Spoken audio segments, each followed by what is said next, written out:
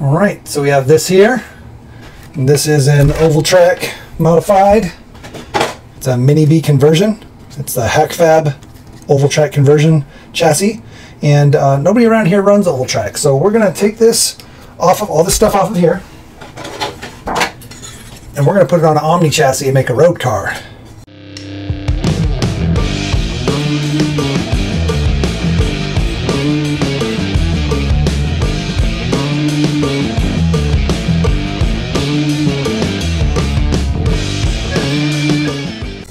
We've just been sitting on this for quite a while. We've got a motor and all that good stuff. But yeah, we've got this prototype Omni chassis that HackFab sent us, and yeah, we're going to use it. I think it's got some different mounting positions. I think it's slightly narrower, maybe. Oh, it's narrower this way. This is all the same, but the chassis is a little more narrow. I think the normal production chassis is about this big. Which gives you more battery mounting options, but we didn't really need those, so the prototype chassis works just fine. So we're going to put all this on here, show you what it's about. So the first thing we got to do is just pop all this off. Pop the bumper off, and the front and rear. It should be pretty simple. Almost everything's a 1.5.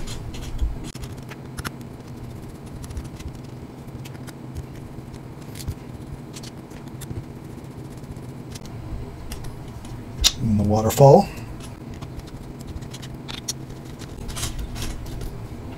Bam.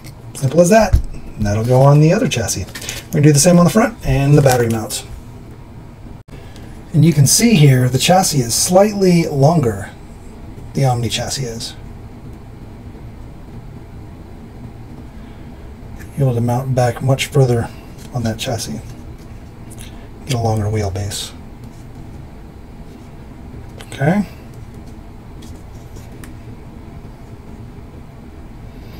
You can mount there, which gives you a little bit more, or you can mount in the original position and it'll be the same length.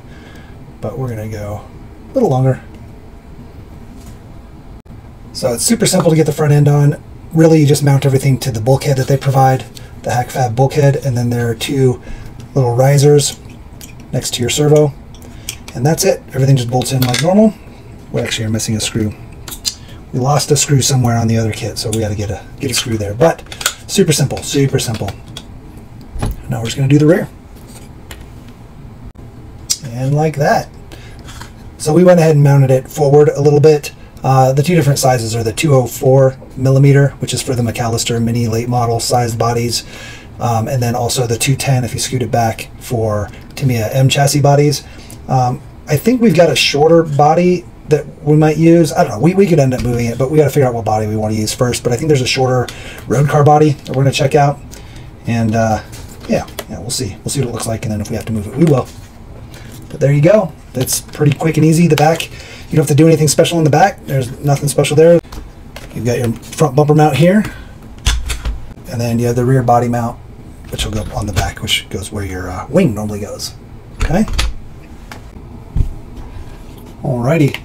We went ahead and put the Mini B tires back on, Mini T tires back on. We do have some Sweep mini belted road tires with wheels. Those are coming, and we'll put those on and show you when we get them. We don't know what body we're using. We got a body that was given to us by one of our road course guys. It's beat to hell. I mean, it's basically his trash body, but it's a 1/12. We think we're going to be able to get it to fit. Just got to maybe cut some holes in the back here and drop it down. Going to mess with the bumper a little. It's not ideal, and it's probably not the final form, obviously. If we run this thing enough, we'll just get a real proper body for it. We are going to run the Surpass Hobby brushless and ESC. It's this guy here with this guy here. This is a 6100. So we're going to throw that and this up in here and see how she does. This should be a pretty decent motor for a road car. We'll see if it gets hot, but says higher speed, lower temperature, so we'll just have to see.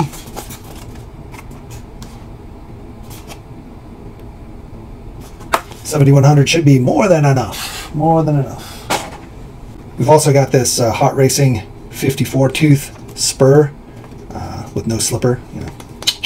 So we're gonna try that. And 22 tooth and 24 tooth. I mean, we'll probably do the 22. It might already be geared way too high, but we'll see, especially with this being 54. I'm not sure. I'm not sure. So we'll just have to mess with it a little bit. I just want to make sure we're not getting too hot and that it's controllable.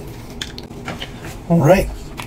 We got our motor in, our spur, and our pinion. It's a little loud. It's a little loud. Our mesh is good. Remember, when you're doing mesh, always make sure there's a little bit of play in there, right? You should be able to hold the pinion or spur and have some play. You don't want it tight, but you don't want it so loose that it'll strip. You don't want any slipping gears. We're using the Hovo, I don't know, Hovo. It's a 60C. 2S. The Savox, which you've seen. I think we're just gonna lay it out like this, put our receiver right up here. Wait. Try to equal out the weight a little bit. And yeah. Don't forget with these non-censored brushless, just in case you're curious, because there's no markings on these wires here. On the 3 motor wires. There's the colors on the motor, but none on the ESC side. So you may wonder, what wire do you plug into which wire? And in a brushless, non-censored ESC and motor, it does not matter. And if you find yourself going in reverse, all you gotta do is swap 2 of those wires. Doesn't even matter which 2. You can swap any 2 wires and you'll go from reverse to forward. You can also switch it in your remote if you'd like. But some remotes or ESCs will act funny. It'll, you know, your brake and reverse will end up being backwards and weird stuff like that. Could potentially happen depending on your setup. But generally, all you gotta do is swap the 2 wires, any 2, and it'll reverse your throttle. So that's an easy one. Everything else has been pretty easy on this build. We just need to get this mounted back in there, and yeah, take it for a little drive around. And I think it's going to be a little too fast. I think we're too fast, but we'll see.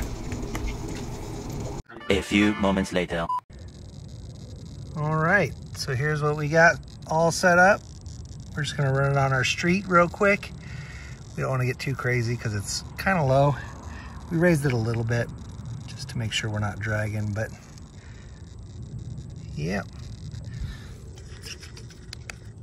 That Savox servo is loud.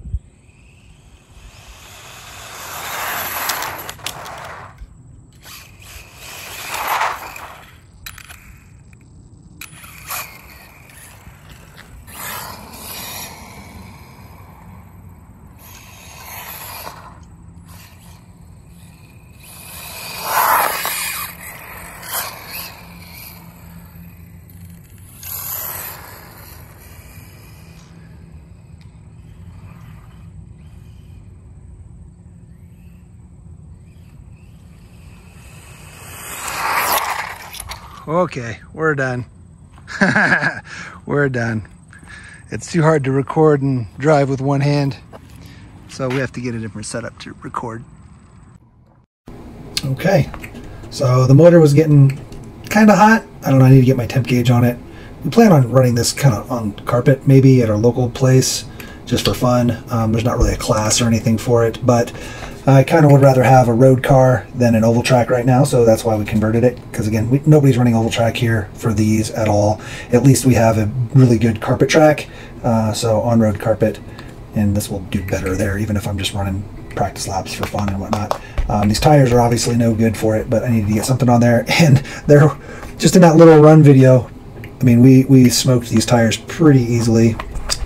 So it is what it is. We got some better tires coming, and like I said, hopefully this doesn't get too hot when running on the carpet, but we'll have to see. We might have to switch it to a slipper clutch. I don't know. We'll mess with it.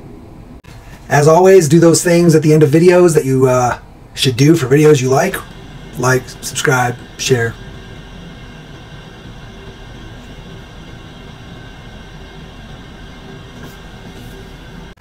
So I hope if you have a Mini B or Mini T and you're kind of done running it as an off-road car and you're interested in on-road, check out the Omni chassis from HackFab. And yeah, if you made it to the end of this video, put Omni in the description below. O-M-N-I, Omni.